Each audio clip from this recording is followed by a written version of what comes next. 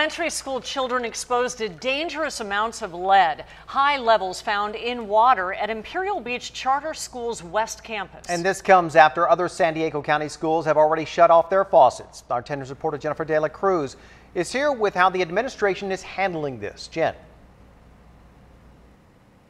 Well, if it weren't for water bottles, students at this school would have no safe water to drink. The results came back positive for lead on Monday, but students may have been drinking contaminated water here all year long.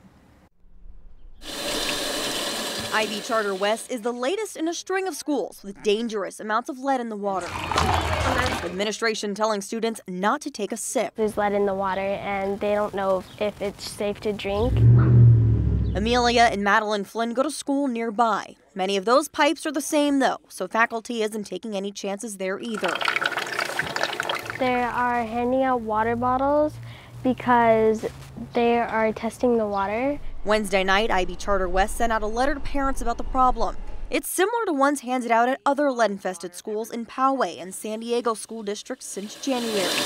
But is it too late? We drink the water every day at that school and we don't know how long it's been there. We use it about 3 times a day. Through the whole school year, 3 times a day. When I go up and down the hallways, I see lines to the water fountain. The school has taken precautions. They put trash bags over the water fountains and everything. But the same lead water running through the fountains is also found in the bathroom sink. I don't like washing my hands, but I have to because either way you'll get sick.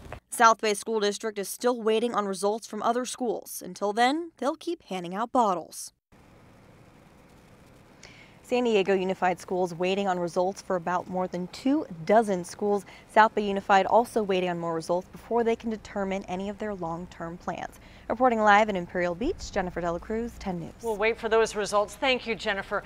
Imperial Beach residents have been dealing with a lot of water issues this year. The 200 million gallons of sewage that spilled from Mexico back in February continues to contaminate water in the South Bay, and beaches have been closed for months. Earlier this month, Imperial Beach Mayor Serge Dedina said additional pipes will now be built on the U.S. side to divert sewage water.